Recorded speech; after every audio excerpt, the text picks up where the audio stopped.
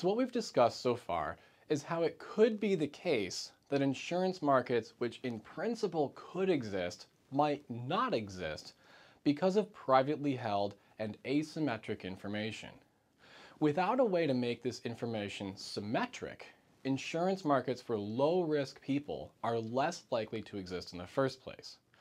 There's another reason why some insurance markets that could exist might not exist, and that reason is moral hazard. Now briefly, Tim Harford, the economist, gives a very blunt description of this. If you compensate people when bad things happen to them, they might get careless. Once someone is enrolled in an insurance policy, the cost of doing something bad that is covered by that insurance is now lower than it was before the insurance was purchased. Okay, so insurance lowers the cost of a bad outcome. So, let me give you an example of this from my own life. Several years ago, I bought a Fitbit from Best Buy. When I bought it, I had the option of purchasing a 3-year warranty on the Fitbit. This warranty was very generous. If anything at all went wrong with the Fitbit, including if I damaged it somehow, I could bring it to the store and get it replaced with a brand new one, totally free of charge. Let's think about the costs. If I did not buy the warranty, so no warranty, right? If I break the Fitbit, then I lose the Fitbit. Okay? If I wanted to get a new one, I would have to buy one again. I'd have to pay the full price.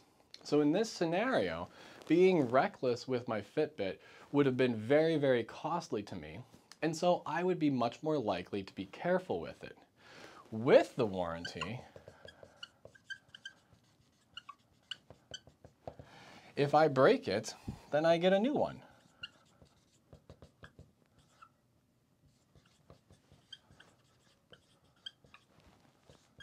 For $0. Okay? Breaking my Fitbit, therefore, would only cost me a trip over to Best Buy, which was only about 20 minutes away. Because of this, I ended up being much less careful with my Fitbit than I perhaps could have been. I ended up getting it replaced twice, once because I slipped while hiking, smashing it on a rock in the process, and another time because I was working in a wood shop and accidentally pressed the screen against a belt sander.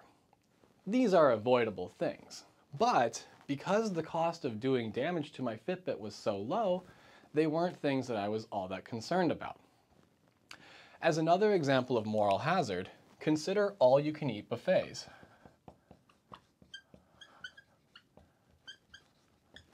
Okay? Once you've paid the price of admission into the restaurant, all of the food costs you the same, $0. Are you likely to eat the rice and beans or perhaps the salad at an all-you-can-eat buffet?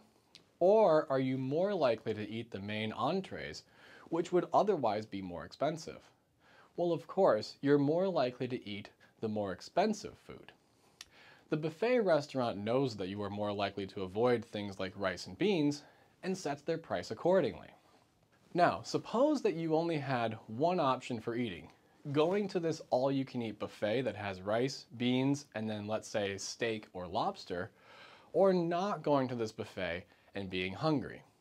We know that once you're in the restaurant, you're in the restaurant. You will almost certainly eat steak and lobster instead of the rice and beans, and the price will be high enough to cover the high price of steak and lobster. If everyone wanted to eat just steak and lobster, this wouldn't be a problem. But some people might prefer to pay a lower price and only have rice and beans instead of paying a high price and having steak and lobster. Because of the moral hazard problem, this market for rice and beans would not exist.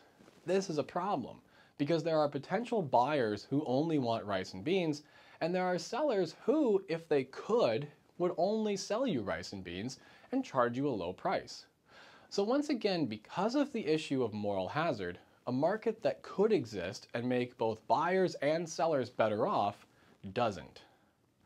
Thus, the existence of the moral hazard that people will say they want the rice and beans and then eat the steak and lobster prevents the rice and beans from being an option available.